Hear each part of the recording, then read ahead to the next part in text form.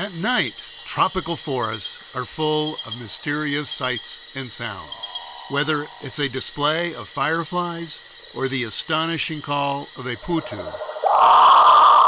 or the curious gaze of a screech owl. But one of the strangest nocturnal animals is the oilbird. This meter-long bird feeds on the fruit of small wild avocados from species like this one, the endangered Ocotea monteverdensis. This bizarre bird uses echolocation to find its way in case its superb nocturnal vision is impaired. The echolocation clicks you hear are quite audible in comparison to echolocation calls that bats make. Here you can see the oilbirds coming in to pick a ripe fruit.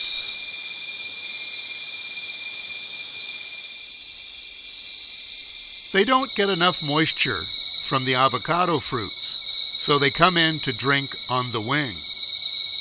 They always make several trips flying over the pond, probably to gauge the exact distance before they take a drink.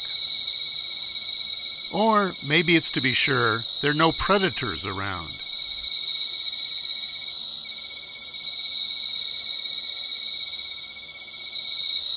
Finally, the oilbird gets a drink and flies off to go foraging.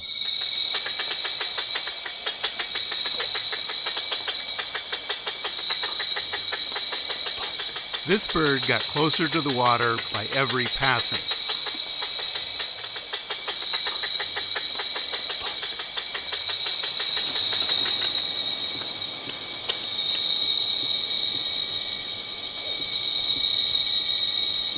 Bats were having a drink too. The eye of the oilbird is small, but the pupils are large, which allows the highest light-gathering capacity of any bird. Its retina has the highest density of rod cells of any vertebrate eye.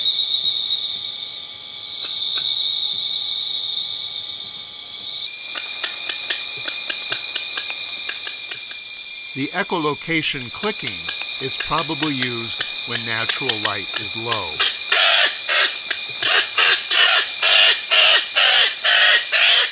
And these scream-like noises are probably for communication with others.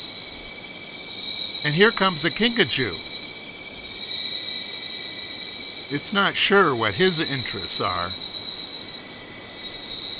This species of lauraceous tree, that is the wild avocados, produces a good crop of fruit only every 3 years. It's not only important for oilbirds, but also for quetzals, bellbirds, and guans.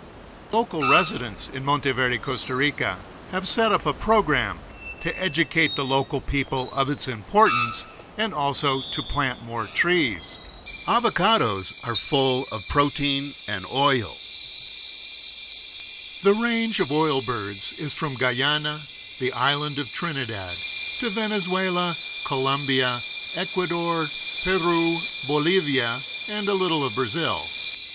They can live up to 3,400 meters, but oilbirds have specific requirements of caves to nest in, and forests containing fruiting trees they like, such as this wild avocado, but also certain palm trees. They contain so much oil, they were harvested to keep the lamps on for the early colonists. Oilbirds have morphological adaptations to allow flight at very low speeds, which helps them grab the best fruit. It was in 1986 that the first oilbird was officially registered in Costa Rica, a dead one, but in the last years have been showing up in Costa Rica every year to feed. But they haven't stayed around all year, and it's assumed they are coming from very far away. An ongoing project is using telemetry to see where these birds are coming from. I'm leading a project with some fellows in Monteverde, and also with help from the Max Planck Institute from Germany and the Monteverde Institute. Our hope is to track these birds here in Costa Rica from their foraging areas to their nesting caves somewhere in South America. Unfortunately, the transmitter placed on this bird didn't last very many days.